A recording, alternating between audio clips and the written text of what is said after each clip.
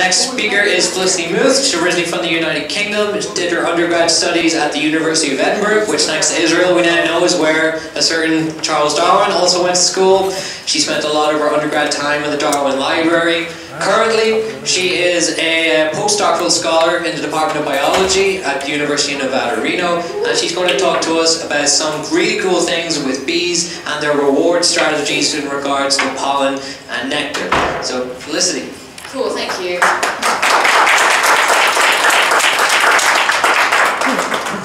So, I was going to ask if I'm without a mic, can you hear me at the back, or is it better with a mic? The mic records from the video too. Whenever you're comfortable with the speaker. Okay, cool, we'll go with the mic.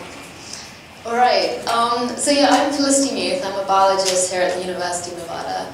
And I work in Annie Leonard's lab, which is actually the only lab in Nevada that works on bees.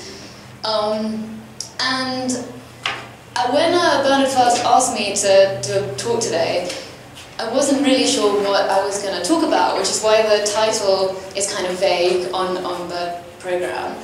But I was actually really glad once I started doing a bit of reading, because it turns out that Darwin did a ton of work on bees, which embarrassingly I didn't actually know about, despite working mostly with bees. So I'm really happy to be able to talk about some of that today. So going from the work that Darwin did back over 100 years ago, through to the work that we're actually doing today here at the university with bees. So Darwin and his contemporaries at the time referred to bumblebees as humblebees. And they were also known as Dumbledore at the time as well. And that's not anything to do with them being humble in any way. It was to do with the sound that they make, the humming sound. And one of the anecdotes that I kind of liked was that Darwin got all his kids collecting data for him. Something that I think I might try and do if I ever had kids. So he sent his 5 or 6 children out. This was a diagram taken from his field notes, following the bees around his garden, plotting their flight paths, seeing where the bees were going, what flowers they were visiting. And from his observations of bumblebees, he noticed this really close relationship that one particular species of bumblebee had with the red clover. And so different bees have different length tongues, and even different species of bumblebee have different length tongues. And what that means is for flowers that have nectar inside something where they have to stick their tongue in, some bees can't actually reach the nectar. So in this case, this one particular species seemed to be able to reach the nectar in this red clover, and therefore pollinated the red clover when it visited it. And what Darwin said was, because of this close relationship, if this bee ever goes extinct, then surely this plant will also go extinct. And he then elaborated on that relationship, saying, well, I noticed that a lot of field mice destroy the burrows destroy the nests of bees. So if we ever get too many field mice destroying bees, then therefore the plant, the red clover, will go extinct. But of course, there's also a bigger picture. There's cats that eat the mice. So maybe actually the future of this red clover is being dictated by cats. So then T.H. Huxley, who was already mentioned earlier today by Israel, who was another biologist at the time, and incidentally the grandfather of Julian Huxley and Aldous Huxley, who you might know as the author of Brave New World. He came along and kind of in jest said, well, it's all the old maids that are keeping the cats. And red clover is what we feed to the cows, and roast beef is what we feed to our military. So therefore, we should actually be thanking the old maids for the future of the British Empire. I don't know whether Darwin is amused by this or not, and now we know that the relationship here is actually much more complicated than this. There are actually more than one species of bee that pollinate red clover. But these kind of relationships, kind of food webs, are something that ecologists use to this day, and often they're much more complicated than this. But one part of this kind of stood out to me, which was when Darwin said, okay, if bees ever go extinct, then surely the red clover will die. Actually, what's happened in the UK is we've destroyed a lot of the clover. So in turning land into agricultural land, you can see this is kind of very barren. So apart from these kind of corridors between these fields, there's no clover at all for the bees. And indeed, lots of the bumblebees have gone extinct or extremely rare now because of this intense agriculture. So something else that Darwin worked on a lot was orchids and the relationship between orchids and the insects that pollinate them, in many cases bees. And so orchids, thousands of species of orchids. You probably know some people keep orchids in their houses. And orchids are kind of fantastic because they have all these totally crazy strategies to get insects to pollinate them. And one of the orchids that Darwin did a lot of work on was this bucket orchid that is pollinated by euglossine bees. So this orchid produces a scent that the male euglossine bees are totally crazy about. So unfortunately the video is kind of jumping around here a bit, but these bees are really attracted to this smell. And Darwin thought it was the female bees, but actually now we know it's the male bees that are attracted to the smell because they get covered in the scent from the flower, and then they actually use the scent to attract female bees. So this plant has this bucket in it that fills up with this strong scent, and a bee goes towards it and then falls in. And then the bee has to get out if it wants to survive, and the orchid only provides one escape route, and that's this tiny little hole here. So the male will find the hole to get out, he'll climb up and squeeze out through this little hole. Poor guy. So the orchid has pollen that it keeps inside these two sacs that are called pollinia. And what it does is, as the bee's crawling out, it sticks the two pollen sacs onto the back of the bee. But it only produces these two pollen sacs, so it's really important from the plant's point of view that it gets it stuck to this bee. So I'm not going to show you this for an hour, but it actually takes an hour for the plant to stick the pollen onto the back of the bee. And that's because it puts a bit of glue onto the bee first to make sure, here are the pollen sacs, to make sure that they are properly stuck on. And then when the bee finally gets out, he'll fly away, he'll visit another bucket orchid, and then make exactly the same kind of mistake all over again, be attracted to the scent, fall into the bucket, squeeze out through the hole, but this time the pollen will be transferred to the next orchid. There he goes. So I'm going to kind of change tack now a bit. That was some of the work that Darwin did that involved bees. Now I'm going to talk about some of the work that we do with bees today. This is the bumblebee, Bombus impatiens. And we often think about honeybees doing a lot of the pollination of the food that we eat, but actually bumblebees are also an animal or a group of species that are also really important for pollinating the food we eat. So here are some of the foods that we use bumblebees to pollinate. In particular, tomato is a really important one. So bumblebees and honeybees, they're what we call generalists. So they don't just visit one particular flower or one plant, they visit a whole range. So in a meadow like this, a bee might be visiting all these different types of plants. And what the flowers give to the bee is different in every case. So some bees will collect nectar from some plants, or they collect pollen from other plants, or maybe they even get something like a scent, like we saw just a minute ago. And because plants vary in what they give to bees, so say maybe this blue plant here has really good nectar, whereas this one here doesn't have good nectar, the bee can really quickly learn which flowers have got good rewards and which ones don't. And that's so that the bee doesn't make a mistake. When she's visiting all these flowers throughout the day, she doesn't want to waste her time visiting bad flowers. So she uses her memory from the past about which ones were the good ones to visit. So this bumblebee is visiting this flower, and as she collects nectar and pollen from the flower, she's learning, okay, so she's learning about the smell of the flower, the color of the flower, the texture of the flower. She's also learning how to handle the flower. So every flower is a slightly different shape or a different morphology. And you can see in this case, she's got to kind of pry open the petals to get inside. And all of this requires learning. And bees are actually kind of like insect geniuses. They're really, really excellent about learning about the flowers that they visit. And because they're so good at learning, we use them in the lab just to study learning. So if my background, I actually did a PhD in bird behavior, but then I switched to working with bees because they're so good at learning, and I'm interested in learning. So we can use these animals to understand learning and memory, not just about bees, but also about other animals.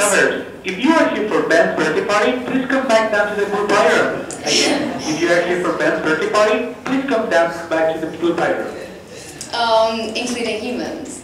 So what we do is we bring these animals into the lab and we stick numbers on their backs.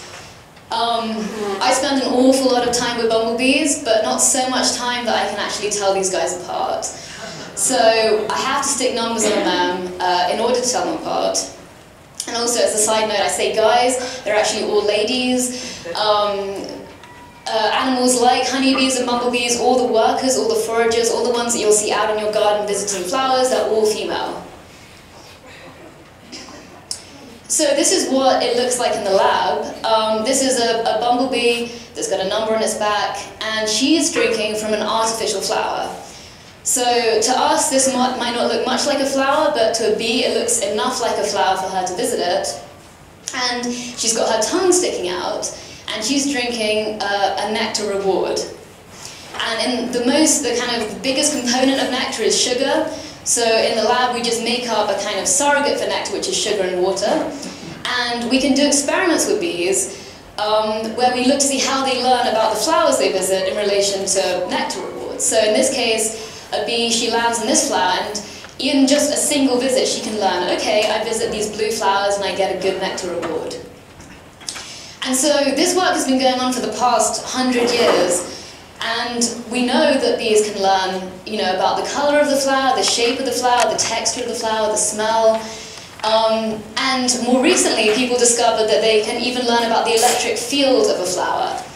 So plants have a weak charge, and bees can detect this electrostatic charge. And this is a kind of visualization of some electrostatic charges that people made in the lab for artificial flowers. And the bee would visit a flower, say with this charge, and get a reward. And then she could learn to go back to a flower with the same charge again, so they detect it and they also learn about it. So they have a whole world, beyond what we can see as well. And bees don't just learn these kind of simple associations, they're also able to learn much more complex relationships. And I would love to talk about all of that a lot right now, but I'm not going to. But I thought I would just mention that I also write articles for Scientific American. I have a blog on Scientific American Online. It's called Not Bad Science. And I've written a lot about bee cognition there. So if anybody wants to know more about bee cognition, you could check out my website. But what I'm going to talk about now is what I've been doing in the lab, which is bee foraging on pollen. So all the experiments that I kind of just mentioned briefly have all been done in relation to nectar. But bees, like bumblebees, they don't just collect nectar from flowers, they also collect pollen. And pollen is really important for bumblebees because the adults, they don't really eat it much themselves, but it's what they feed to their developing offspring. So if they don't get the pollen, and they pack it onto their legs, they carry it back to the colony. If their larvae, their developing offspring, don't get that pollen, then they're not getting the protein they need and they'll die. So it's really important to bees to get pollen from flowers. And also, kind of as a side note, one of the reasons bees have been in decline is because of destruction of flowers, and in particular flowers which have great pollen which bees need. This is what it looks like in the wild. This is a bee collecting pollen from a tomato flower. So, as I mentioned earlier, bumblebees pollinate tomato flowers, and tomato plants don't actually have any nectar, they only have pollen, and honeybees can't pollinate them, they can't get the pollen from the flower. And that's because they don't, what we call buzz. So bumblebees, they vibrate their body against the flower, and it causes the pollen to come out. So you can see all this pollen shooting out here. And then once the bee gets covered in the pollen, she then scrapes it into these pollen loads that actually you might be able to see on her back legs there. So this is what it looks like when a bumblebee collects pollen in the wild. In the lab, we make these fake flowers. Again, might not look much like a flower to us, but it looks enough like a flower to a bee that she's willing to visit it and collect pollen from it. This is just a pipe cleaner. We buy them from Michael's in Reno.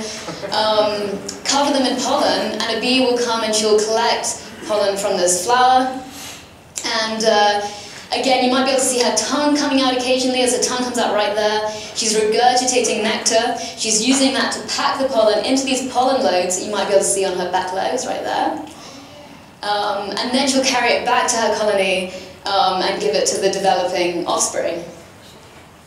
So using these very simple artificial flowers, oh, here's another one. So this time a bee's drinking nectar from this flower. So we can put both nectar and pollen on these flowers. She's drinking nectar out of as well. And also that's obviously not how bees normally move. Something's gone funny with the video.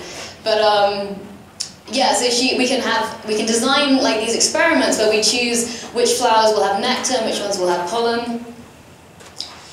And then we give bees kind of these arrays. So we'll let out an individual bee, and we can design experiments where we kind of manipulate what her experience is. So in this case, say, these yellow flowers have pollen, and the blue flowers have no pollen. And so a bee will fly around, and she'll visit the different flowers, but only ever find pollen on the yellow flowers. And I'm going to show a video now of what that looks like, and this is slowed down to half speed, just so you can really see her behavior. So she comes in, and we know that bees like the colour blue, so at first she's checking out all the blue flowers, but there's no pollen here, so she's kind of antenating it, sticking her antennae on it, but not finding any pollen there. And then she lands on a yellow flower, and she finds the pollen, and she starts collecting pollen on that yellow flower. And what we do in an experiment like this, a learning experiment, I'll give her a few trials so that she gets to visit, say, 50 flowers, and she only ever finds pollen on these yellow flowers, and she keeps collecting the pollen from the yellow flowers. Every time she visits a blue flower, there's no pollen there. And then eventually, I assume that she's maybe learned that the pollen is on the yellow flowers, but in order to test that, I give her an array of flowers that's exactly the same as this, but this time there's no pollen on any of the flowers.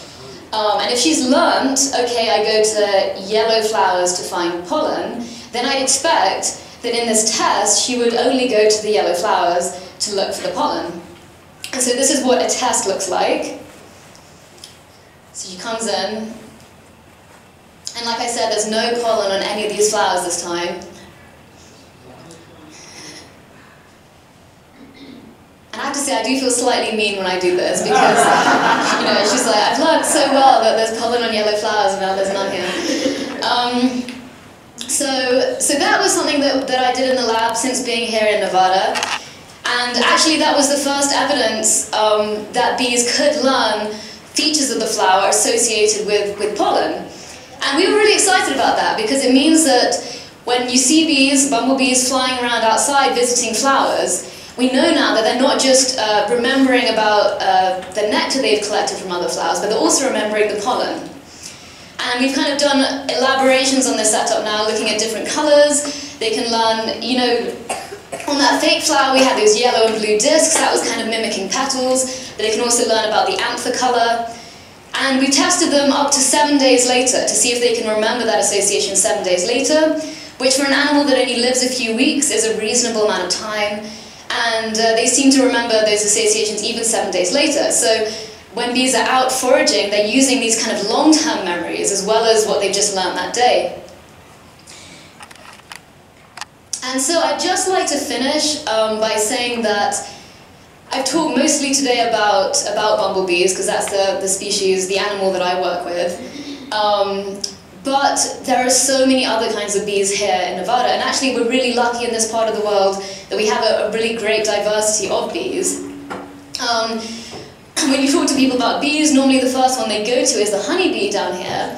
But honeybees aren't actually native to the States at all. They were brought over by Europeans who wanted honey, wanted their own European pollinator.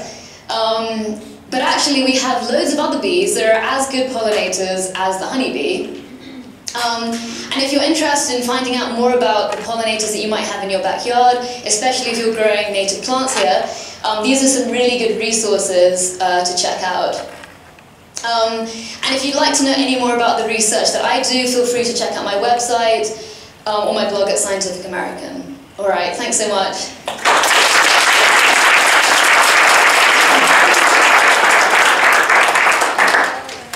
Any questions for Felicity? We have time.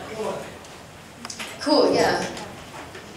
How many bees use the hives that I see in the alfalfa, especially the alfalfa fields, and those being transported by the 18-wheelers that I see on the road? So one of my lab mates from my lab is here with me today, and she actually knows an awful lot more about bees than I do, so I might be like deferring some questions to her. Okay. So everything else is not in a hive. There are colonies that are not in hives. That's what I mean. Man is controlling the hives, but not the rest of these things. Yeah, so we use honeybees as our main kind of pollinator in agriculture. And they're the ones you'll think about when you see people in the full bee suits taking out the honey. And incidentally, the reason all bees make some kind of honey, but we only take the honey from honeybees, and that's because they make, like a lot of bees will kind of hibernate through the winter and their colonies will die out, whereas honeybees will last through the winter, but in order to do that they have to make these giant food stores, kind of like having a larder or a fridge just full of honey. So they make all this extra food that we then take. Our bumblebees make honey too, but they just make such a small amount it's not really worth us taking it. People also, like I said, use bumblebees in agriculture, but the setup is kind of different to the honeybee setup. And actually, I think people are branching out more into thinking about using different types of bees as well, because it's not totally sustainable just using one animal for everything. Is there such a thing as racial memory in bees? Because I heard that they remember the beekeeper, all bees, not the same bees, they're remembering, just some kind of memory that's being passed down. So it wouldn't, I think bees are really good at learning and remembering things. So it wouldn't surprise me if within one bee's lifetime that she could recognize different beekeepers. We know, for example, that wasps can recognize different people. In the lab, we often make jokes about bees liking some of us more than other ones. There's no real evidence for that. But they do learn about predators, for example. If crab spiders live on flowers and they attack bees, they learn very quickly to avoid places where there are crab spiders. So if there's one person who's disrupting a bee colony, I would not be surprised if they learn very quickly to avoid that person. Are the offspring born with this knowledge that the parents have learned? No, so that's the thing about learning, is unfortunately it isn't passed on through the generations in that way. Every animal has to learn it new. So what they inherit is the ability to learn. But the actual knowledge is learned every generation. And the reason for that is just because the environment changes so much that what one bee learns in her lifetime might not even be relevant, say, a month later. So that her sisters, who are maybe being born a month later, will learn new information. Yeah. What's the latest on colony collapse disorder? So, basically, yeah, there's been a lot of media attention on bee declines, both kind of the honeybees that we keep for agriculture, but also just native populations of bees. There are so many factors that are influencing this, and a lot of really good articles online. I think that I read one that had 7 different kind of interacting factors, but there are some main things that aren't particularly, I don't know, some things that seem rather obvious. So for example, the massive destruction of bee habitats. you know, if you take away all their food, of course they're going to be struggling. So the native bees have been struggling a lot. If, you know, I showed you the picture in the UK, when we turn all this land into farmland and we don't provide flowers for them, of course, you know, has obvious effects. Pesticides, you know, pesticides are used, they're designed to kill insects. So it is, again, not totally surprising when other insects suffer because of use of pesticides. We often worry about honeybees, and if honeybees, you know, when we're having trouble because a lot of the honeybees are dying, this is kind of bad for us in terms of our food, because, okay, the cost of, you know, berries goes up, but in terms of the planet, especially in America, because like I said, they're not even native here, if honeybees were to disappear from America tomorrow, it wouldn't be the end of the world. On the other hand, all the native bees that get a lot less attention, if they were to go extinct, then we really would be in trouble, because they form such an integral part of all the food webs and the ecosystems we have. So actually, the best thing you can do for bees isn't necessarily to go out and buy honeybees, is to grow more native plants in your garden to provide the food for all your native bees. I don't know if Devin, Good evening, Discovery visitors. Please join Holita in the atrium near the Rusicombe pine tree for an exciting science demonstration. Please join Holita in the atrium for a science demo. So, how does the honeybee get the pollen in those nests? So, Felicity, can you repeat the question? yeah, so the question was, if the bumblebee has to buzz the tomato plant to get the pollen out, how do honeybees get pollen? And I could again talk about this for an hour, but I won't. I will summarize it in a quick sentence. Bees have very different strategies for getting pollen from different plants. So bumblebees, they can buzz, but also on my fake flowers, they're not actually buzzing that. They're using a different strategy where they kind of just scrabble with their legs. And so every bee has a different strategy basically for collecting pollen. So they can get pollen from different types of plants. So yeah, maybe they can't get it from the tomato plant, but they can get it from other plants. There's no more questions, we'll go on to our next speaker then. Or, okay, we have one more, there's 2 hands up. On those big monoculture areas in Europe that you showed us at the beginning, are they asking the farmers to just plant little strips of red clover? I mean, that's not hard. No, exactly, and that's like the sad thing, right? It's often like the solutions to these problems aren't that difficult, you know? But there's a scientist called Dave Wilson in the UK, and he's started the Bumblebee Conservation Trust, and he's done a lot of really good work. And the government actually now gives subsidies to farms for putting plants on their land, just setting aside some land just for plants for bees. And most of the time farmers are really happy to do this. You know, they don't necessarily know the details, but if somebody comes and tells them like, hey, you know, you could be doing all this stuff for bees, they're totally happy to put in, yeah.